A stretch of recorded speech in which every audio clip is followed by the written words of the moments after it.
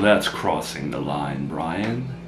She pretty much called you over to blame you for her pregnancy loss.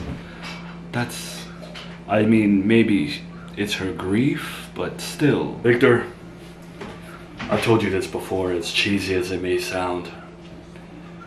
Ever since I was a little boy, I wanted the career, I wanted the wife, and I wanted the children. That was a package for me.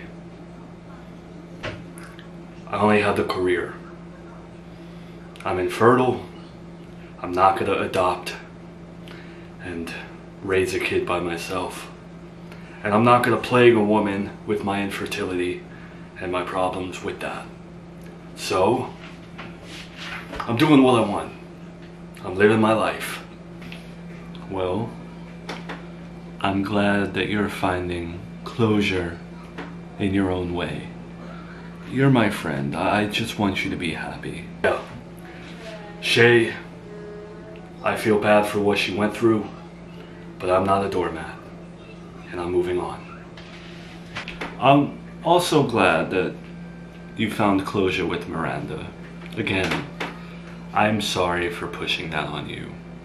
It was wrong of me. You know, I've been thinking about that too, Victor. I didn't tell you this, but I kissed her. I shouldn't have done that. But I also shouldn't have let Shay walk all over me and treat me like garbage either. That husband of Miranda's doesn't deserve her. He treats her like garbage. And I have respected the boundaries of marriage, but I'm done. If she ever reaches out to me again, she's welcome in my house. Oh boy. His ex-girlfriend broke him.